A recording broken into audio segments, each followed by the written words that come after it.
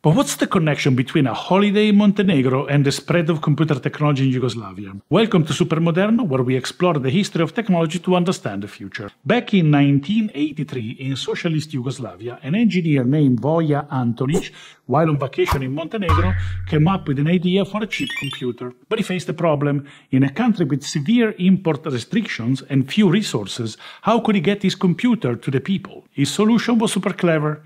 Antonic published the blueprints for his computer in a science magazine called Galaksija, which became the computer's name too. Tech enthusiasts could build their own computer at home by buying the parts separately or in kits, and then hooking it up to a regular TV. Around 8,000 to 10,000 people built their own Galaksija computer, helping spread computer technology throughout Yugoslavia. So while in the West, Commodore and Apple were super popular, a magazine became the vehicle of a small do-it-yourself computer revolution.